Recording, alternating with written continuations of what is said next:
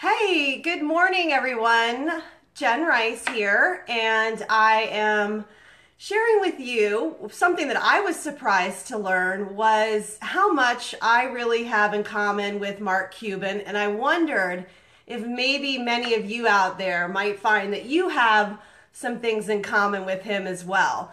So I was listening to a interview, and of course we all know Mark Cuban is, he's an eccentric billionaire, owner of the Dallas Mavericks, now on Shark Tank. Everybody loves to watch him. You either sort of love or hate him either way, but I find him extremely interesting, and his story is pretty amazing because he failed a lot before he was ever successful.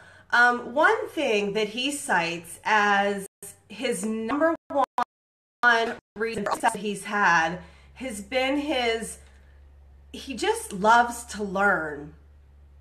So I kind of let those words he said fall on me a bit, that he just loves to learn. He loves to read about his craft. He loves to read about new technology. I mean, these are things, guys, that I don't understand, network, computer things and yada yada.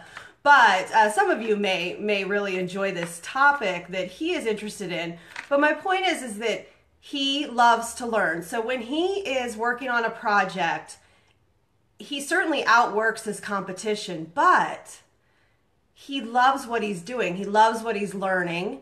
He said one time he sat and he thought he'd been working for a few hours. He'd been working like 24 hours straight. So truly a passion project. So why do I bring this up?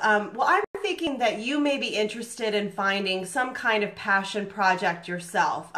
This can certainly, be an asset to anyone's life, I believe. I'm currently in a group of entrepreneurs where they are developing their passion projects. And I've seen some amazing things come out from, finance challenges, so things that have to do with physical fitness or weight loss or overall general health. Certainly there's a lot of personal development type of courses being developed. And I just think this is really fascinating. And I got to thinking that most likely all of us in that group, and then potentially many of you out there, can be driven by your desire to just learn and your love of learning and a process of learning.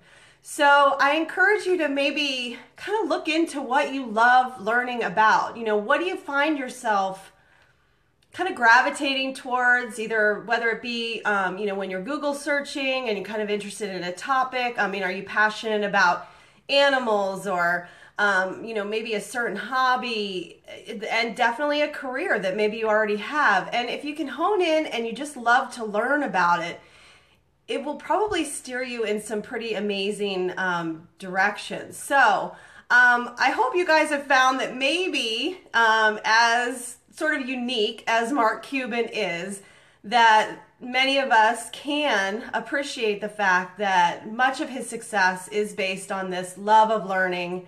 And what a great thing to know about him, right? So I hope you guys have just a great Friday. And if you like what we're talking about here, please subscribe anytime I go live. And hey, Jill, hey, Dan, thanks for being here live. And otherwise, you can also watch this if you're watching it in the replay. Please share, comment. I'd love to hear your thoughts on this. Is there something that you find that you're just love to learn about? So you guys have a great Friday, and take care.